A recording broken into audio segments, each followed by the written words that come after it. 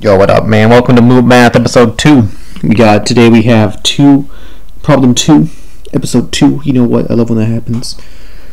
We got y prime is equaling e to the negative 3x. This ain't no joke, man. This ain't no joke.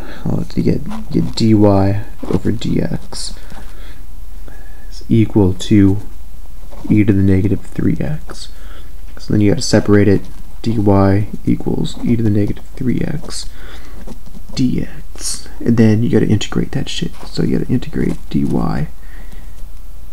equal to the integral of negative 3x dx. Yeah, man, that's it. And then you get y plus constant c. Actually, no, if you want to know how the constants work, go to the previous video. So you get y equals negative 1 over 3 e to the negative 3x plus a constant. That's the family of solutions for y right there. Boom. So what more can I say? As an aside right here, this is the aside region, and so d k e to the dx plus alpha over dx. Alright, this is the most general form you can get. What would you get with that?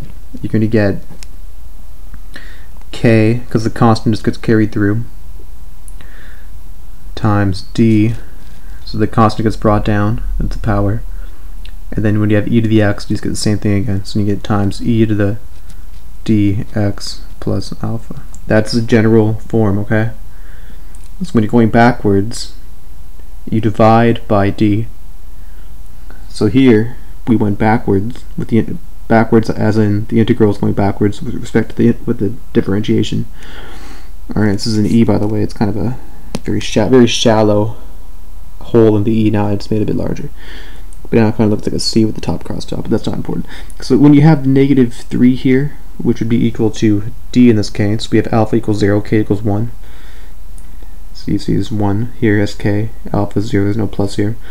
So then you just divide it by this. So 1 divided by negative 3 equals 1 over 3, or negative 1 over 3. Then you get this. So that's the solution. Thank you for watching.